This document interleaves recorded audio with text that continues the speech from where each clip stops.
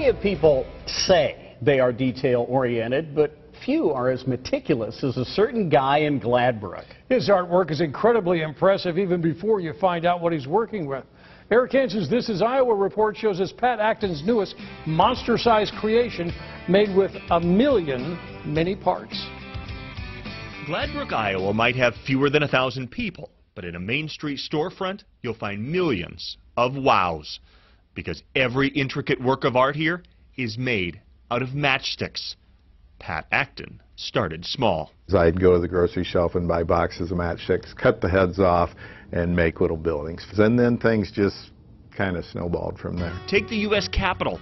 It took him 2,000 hours. Would be the equivalent of a full-time job for 1 year. His museum, Matchstick Marvels, has become an only in Iowa tourist destination, featuring Pat's work created tediously. Mostly just one stick at a time. But his latest creation has jaws dropping. This one is big. A 22-foot-long flying locomotive that barely squeezes under the 9-foot-tall ceiling here. It's so big, you can step inside the cab, pull levers. This would be the throttle on an old locomotive, the brakes, and ring the bell.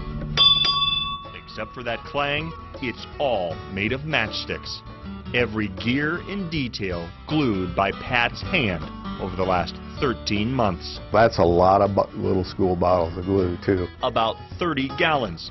But it's even more time and tiny twigs he now special orders without the sulfur tips to save time.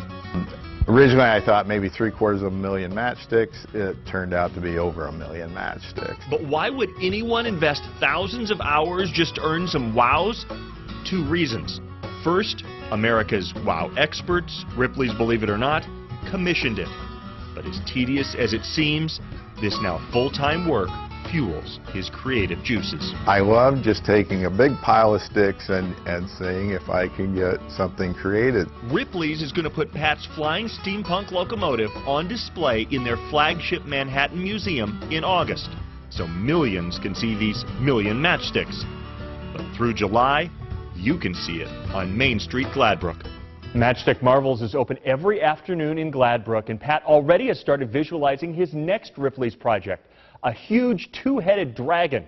He'll start gluing again soon so he can have his next wow creation complete sometime next year. Eric Hansen, KCCI 8 News, Iowa's news leader.